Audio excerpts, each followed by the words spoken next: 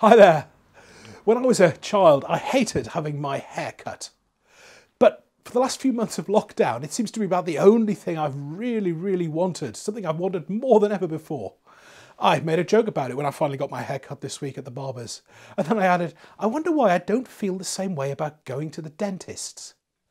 It's a good question, isn't it? Why do we prefer the barber to the dentist? I guess cost is one reason. A trim at my barber cost me just £12 and that's it. Whereas a dental checkup, well, that starts at £22.70. But rather like when you take your car to have an MOT, it's rare that the £22.70 is the final bill. Another reason we prefer the barber to the dentist is the potential for discomfort. A barber's hair clipper is just as noisy as a dentist's drill, but I know which is more irritating. And if you find yourself needing a local anaesthetic because of something your hairdresser is doing, it really is time to find a new barber. But I guess for most of us, the real reason we prefer the barber to the dentist is that the hairdresser is all about pampering, whereas the dentist is about health.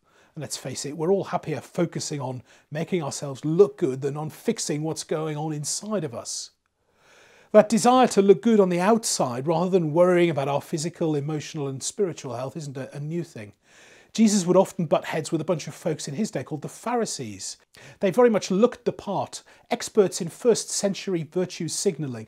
They'd give generously to the needy, announcing it with trumpets.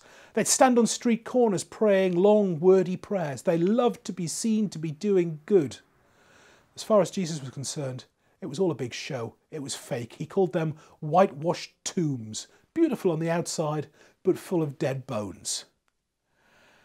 And when we're worrying about our appearance, or about how to cover up that COVID stone we've all put on, or for that matter, worrying about how to do and appear to be doing church right, maybe we're rather more like those whitewashed tombs than we'd like to think.